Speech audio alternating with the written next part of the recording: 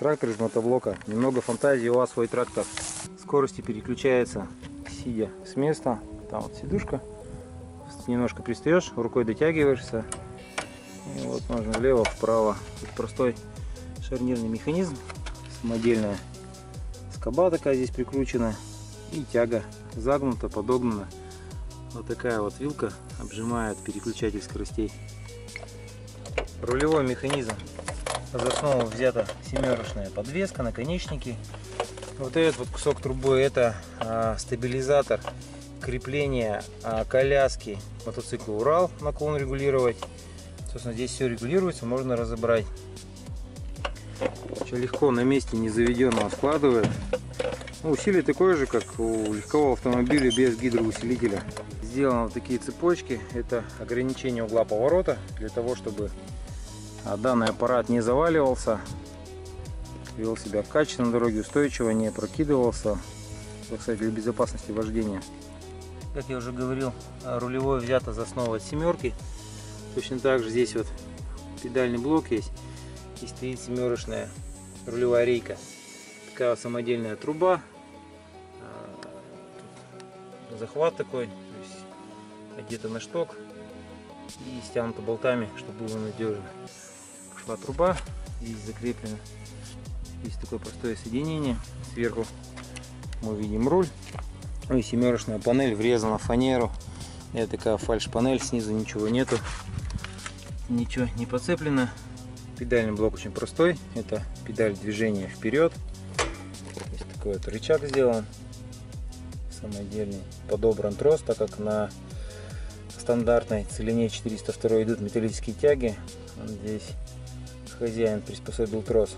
Так, сбоку вынесена газулька, как на катере. Удобно все переключать, все под рукой. Сама по себе телега была модернизирована. Вот эта первая половинка, так называемая дышла, была отрезана и сварена полностью новая, крепкая, надежная. Выточены втулки вот эти более мощные, более сильные, качественные ограничители уже сделаны. Вот здесь вот разъем у телеги, сюда можно прикрутить любой другой дышло, использовать ее как прицеп к квадроциклу, к автомобилю. Сама по себе телега тоже переделана, сделана уже. Колеса были под тележкой, теперь они остались по бокам. Но механизмы торможения, собственно говоря, все заводское, родное. Прицеп был оранжевый, его хозяин перекрасил в синий-голубой цвет, ему больше нравится. Внутри банкетка, сидушка, которую можно достать, которая также как ящик идет. Комфортно ездить.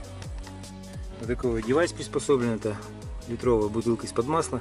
В ней лежит цепочка для того, чтобы крепить какой-нибудь длинномер, либо крупногабаритный груз фиксировать. Наборники очень хорошая штука.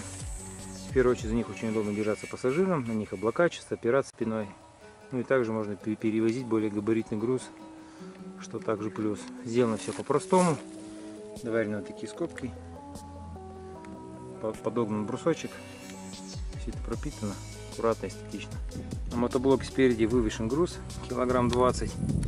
Он нужен для того, чтобы колеса не пробуксовывали, когда идешь груженный. Тут вот видно закреплен трос. Все по-серьезному, как у серьезного внедорожника. Мало ли бела с чем застрянет, можно выдернуть. Вот эта палка, это не ручник, это тормоз. То есть за счет того, что мы оттягиваем, натягивается трос и сжимаются пластины, которые обхватывают ступицы колес.